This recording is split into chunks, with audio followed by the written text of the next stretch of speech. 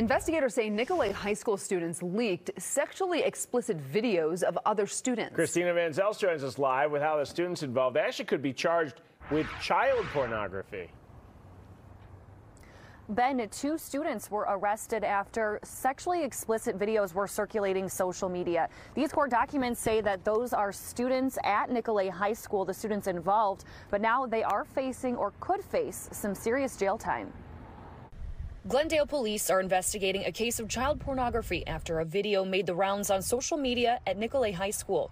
According to a search warrant, students at the school posted a video to Instagram. It shows 3 14-year-olds, all freshmen at Nicolet, engaging in sexual activity last weekend. The court document says after a breakup at a sleepover, some of the kids talked about leaking the video and posted it on Instagram.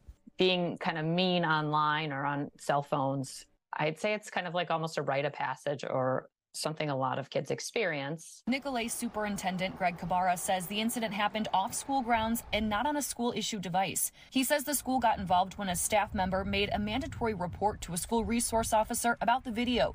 Children's Wisconsin child and family therapist Christine Jacobs says cyberbullying is common. I think it's very normal that kids, when they first get access to technology and cell phones, they try risky things. Jacobs says a teen's brain isn't fully developed to understand the consequences. In this case, the teens involved could face multiple charges, including second-degree sexual assault of a child and possession of child pornography. But the black letter of the law is, it doesn't matter what age you are. If you possess this material, you're in possession of child pornography, regardless of its source.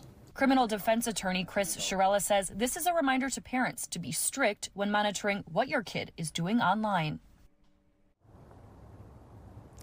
This is all still under investigation, so formal charges have not yet been filed. The superintendent over at Nicolet says they do take these types of things very seriously and, quote, they will continue to reinforce ethical technology best practices and the long-term effect of social and digital technology with students.